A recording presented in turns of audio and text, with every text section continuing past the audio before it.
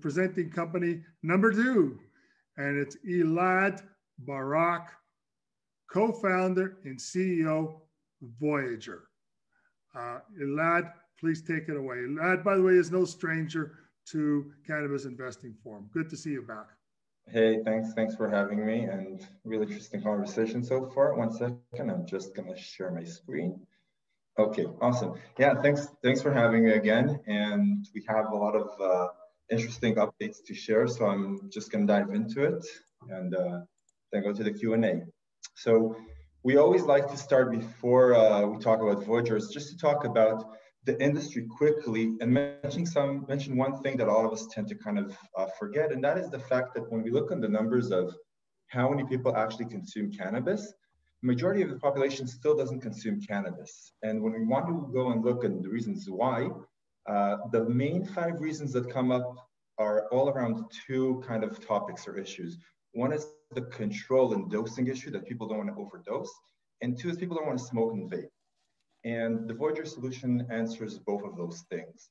So our solution is a pocket-sized dispenser for cannabis or any other liquid to that form. But in cannabis, we have 2 products that we can work with. One is oil drops. Those are the same regular oils that you put sublingually and we are all familiar with, and beverage drops. And those are the drops that you can add to a beverage, mix, and get a cannabis beverage. And the way it works is very easy. You take our dispenser. This is a one-time purchase. You connect the pod to it. You dial in your dose. There's a small screen, so you can choose how many milligrams you want.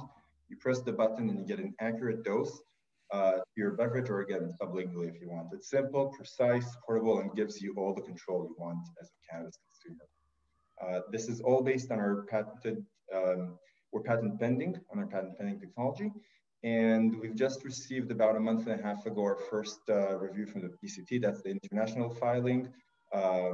Fairly well, really small comments. We already replied to it and updated also the American submission. So things are going really good from that perspective.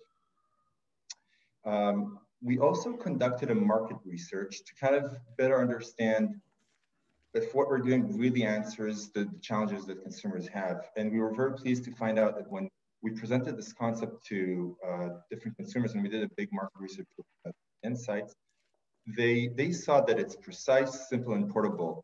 But above all, they gave our product value. And this is not related to the cost of the product, but actually to the fact that it answers the things they need. The other interesting part was the intent to purchase was very high amongst current users. And the more, if you kind of divide into smaller groups, the higher the consumption rate, the higher the interest to purchase this. And this is completely in line with other concepts that consumers are familiar with. So really great results. Now, the way our business works is we sell these pods empty to different cannabis companies. They fill it with their cannabis, they put their own brand in it, and they sell it through their distribution channels.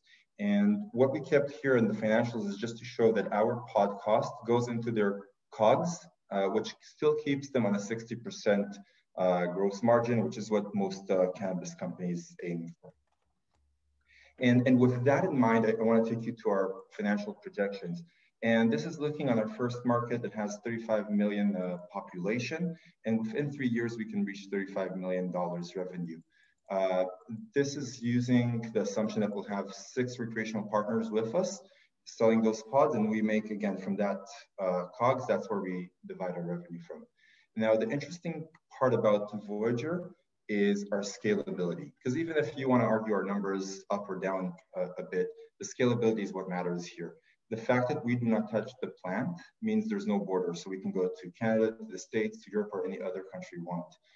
The fact that we're doing hardware means the higher the quantity, the lower the cost. This is not a plant or something else. In each local market, we work with local partners, kind of like a franchise or franchisee to manage that local ecosystem.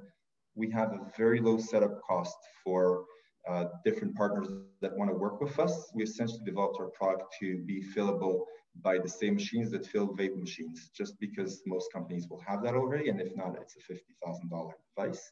And last but not least, we work with local brands to have quick organic growth. Now we're here raising $1.5 million US at a 6 million pre-money valuation.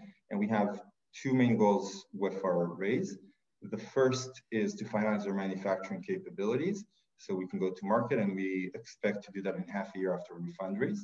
And the second one is launch in the lead market. Now, once we finish fundraising, we can continue kind of rolling the capital and increasing our expansion within the markets. Just quickly from a milestone perspective, so we've passed Health Canada approval last year. We can start selling this product in Canada if we want. We've signed, this is not updated, we have now a few partners that we've signed here in Canada to work together. We're working towards sensory testing with one of the licensed producers. So they're going to test it with an expert panel. And we're getting ready for full-scale manufacturing and being on the market later this year, early 2022. And last thing I want to mention before we kind of sum this up is when we did our market research, we also asked consumers, where else do you see this used? And we were very happy to see that they all went to very interesting fields, such as vitamins, medication, caffeine drops, essential oils. And what's important to mention here is that we're starting in the cannabis industry, but again, we're a hardware company. And our technology can apply also in health and wellness and pharmaceuticals and psychedelics. So we definitely see this going to other places. So with that, I'll leave it for questions. Thanks. What a pro. Good work. So who would like to start? Who would like to ask the first question? Okay, Dr. John Thompson, you have the floor. John, you're on mute. Unmute. There we go. Can you hear me now? That's good. Okay, good. Hey, good presentation. I really enjoyed it. Appreciate that. So can I ask you, what is your, are you going to wholesale these to the various companies, and what's that purchase price? I didn't see it. Was it $5?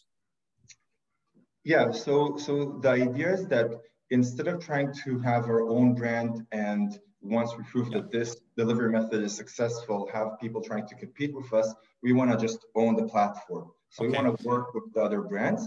For the cost of the pod itself for the companies, it varies depending on the milligrams they want to put inside.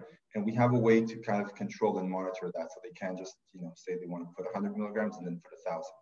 But we vary the price according to that. And we've been through the process with a few licensed producers here in Canada, and they're all good with the price. What are your gross margins? Our gross margins are around 60% as well. And have you sold any of these yet? No, so we're pre-revenue. We have a few deals lined up, as I mentioned, for once we have the product. Right now, we need to finalize our manufacturing capabilities. So we still need to finish the molding. Why not just use a tincture to dose? Why not just use a tincture dropper? Yeah, sure. So, that question comes sometimes.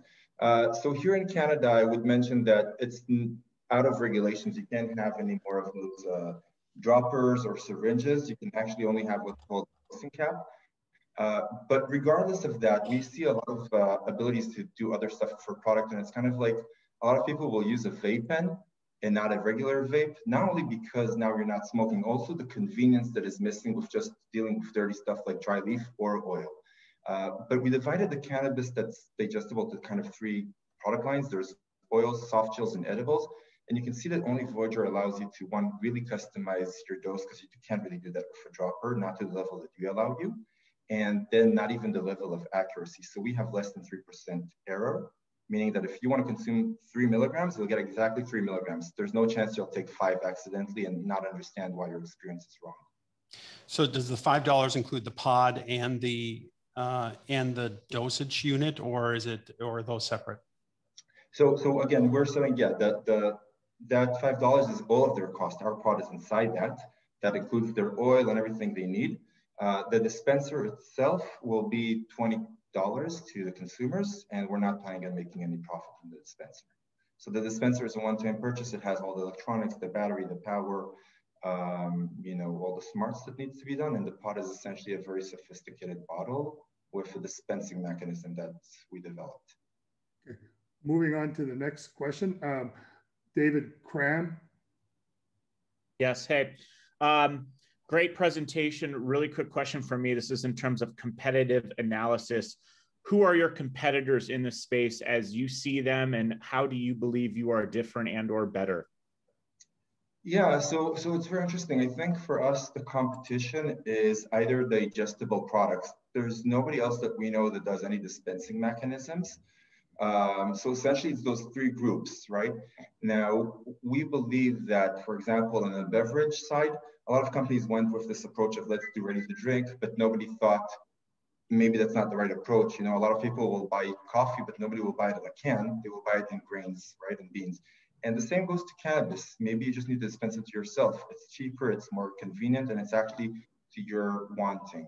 So we're competing with them. We're competing with people that want to have capsules or tablets, but don't want to get exactly 5 milligrams. They want to be able to say, now I need 3 milligrams, and tomorrow I need to take 7.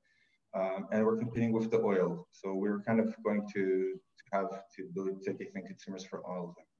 Do you view PAX Labs as a direct competitor to what you're trying to do? I view them as one of our bigger options for an exit. Love it. Okay, Carol, you got one more question. They do vaping. Sorry if I can just finish that. Sorry, but they do go vaping. Ahead, no problem. And Carol, go ahead. Yeah, I just want to say they do vaping. Okay, so we do excellent presentation. Thank you. Do you guys have any patent issue or in process? And is your exit strategy and the terms, please, of that? I'm sorry, I couldn't hear the question. What is your exit strategy? What are the terms? And if you have any patent in process? Yeah, so I'll start with the easy one. That's the patent. We submitted our patent in the States. It's actually dated back to July 2019. We're patent pending at the moment. We also submitted a PCT, an international patent. We've received the first review. It was really good. We answered a bit, and we've also replied also to the US Patent Office to kind of give them those updates. Our patent is already published on Google if you want to search it without those small updates. But altogether, I would say it's going really well, and I believe it will help us protect our product, mainly so when we want to go to the medical field. From an exit perspective, right now we're a private company. As I mentioned, I think there will be a few exits within the cannabis industry, either with the big cannabis companies here in Canada or the MSOs, but also potential companies, I think, like PAX, that understand this business and know what it means to own an ecosystem. And where PAX was when they started. Nobody's doing this. We're the first one building this ecosystem. And even if you have a few other ecosystems eventually like this, the first mover advantage is very important in an ecosystem where you can kind of block competition. Okay.